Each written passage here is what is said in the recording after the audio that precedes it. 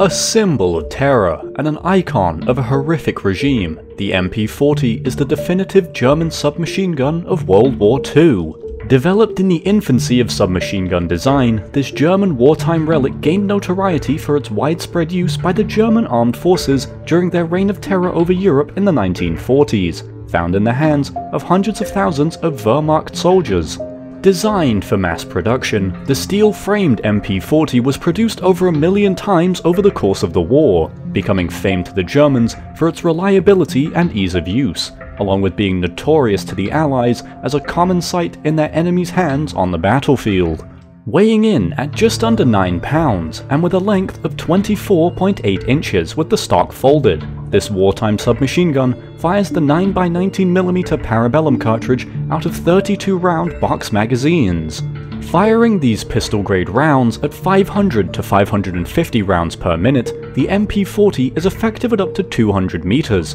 with its rounds traveling at 400 meters per second. World War I was an entirely new type of warfare, with many new brutal weapons of war being tested for the first time. Gas attacks, armoured land ships, fighter planes, all were experimented with during the war, but one invention would begin to gain prominence at the tail end of the conflict. Entering service for the German Empire in 1918, just a few months before the armistice ended hostilities, was the Bergmann MP18. A new kind of pistol cartridge firing, fully automatic weapon, with the other powers of the war developing similar weapons, such as the Italian Beretta Model 1918 and American Annihilator, all designed to break the seemingly never-ending stalemate and clear trenches much more effectively. This new type of weapon became incredibly effective, their size, maneuverability, magazine capacity and rate of fire giving them a dramatic advantage in close combat against the bolt-action rifles most soldiers carried, and although they came too late to make any real impact on the war,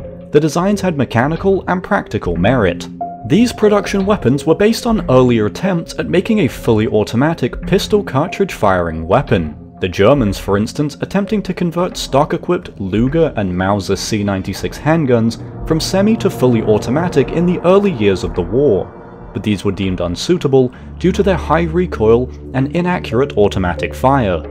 Following the conflict's end, John Thompson, creator of the Annihilator, coined the term for this new class of weapon, the submachine gun, and the Germans, along with many other nations, began investing heavily in their development. In the early 1920s, one German firearms designer, Heinrich Vollmer, had been working extensively on developing submachine guns, producing a number of models based heavily on the Bergmann MP18.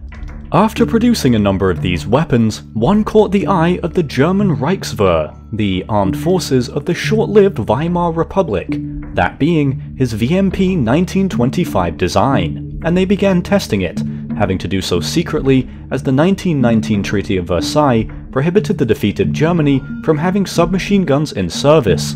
Ultimately, the Reichswehr approved of the design, beating out competing designs from the likes of Hugo Schmeisser, who designed the MP18 and would go on to design the STG-44, and the Reichswehr began secretly funding Vollmer's development of his submachine gun prototypes, resulting in the VMP 1928 and 1930 designs. But in 1930, the Reichswehr stopped funding the Vollmer designs, and the money he was making from selling small numbers of his submachine gun wasn't viable, forcing him to sell the rights to his weapons to German weapons manufacturer Irma Werke in 1931, who began commercially producing his VMP 1930 design as the Irma Maschinenpistol, or EMP, later designated the MP34. Vollmer would continue to produce submachine gun designs at Irma into the 1930s, while the company became famous for the EMP, selling the weapon to many nations across the globe, and the success would catch the eye of the HWA, or German Ordnance Department,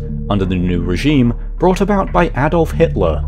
Hitler was preparing Germany for war, putting into action his 4-year plan to get German industries ready for war production, and the Ordnance Department was looking for a new submachine gun to be mass-produced for the coming conflict. Initially, the MP36 design was put forth, but was quickly redesigned and simplified by Vollmer, resulting in the MP38 design, which itself was then redesigned and simplified to ease manufacturing times and costs, resulting in the MP, or Maschinenpistol 40.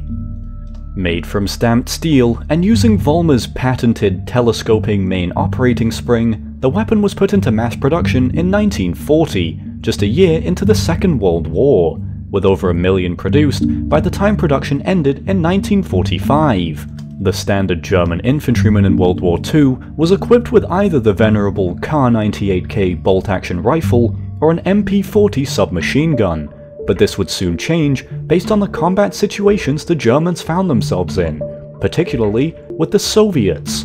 In confrontations with Soviet soldiers at dense urban locations such as Stalingrad and Berlin, the Soviets were almost entirely equipped with the incredibly high rate of fire of the PPSH-41. The Germans in turn finding themselves woefully outgunned by the sheer volume of fire dispensed by their Russian adversaries, forcing the Germans to adopt a similar strategy, sometimes solely equipping entire platoons with just submachine guns by the war's end. Though by 1943, the Germans sought to replace both the Kar-98K and MP-40 as standard issue with the revolutionary STG-44, the world's first true mass-produced assault rifle, but this would never fully materialize due to the man and material shortages Germany was experiencing as the conflict neared its end. The weapon would also gain the nickname of the Schmeisser, in reference to weapons designer Hugo Schmeisser, though he had little to do with the weapon's development and design. The Germans would attempt to update the MP-40 twice over the course of the war,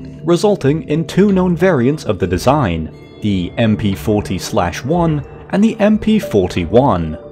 The MP-40/1 was designed for special operation troops on the Eastern Front, modified to have a dual magazine holder to theoretically increase the ammunition capacity to 64 rounds in order to compensate for the larger drum magazines the Soviet PPSH-41 used, but it proved unsuccessful due to weight and reliability issues. The MP-41 was essentially an MP-40 upper receiver on top of an MP-18 lower receiver, and saw limited use with SS and police units in Germany. The MP-40 was also studied extensively by the Allies to improve their own submachine guns, the Americans using the weapon and the English Sten to develop their M3 grease gun, along with the Soviets borrowing the folding stock design used on the MP-40 to design their own for the PPS-43, and later the folding stock variants of the AK-47.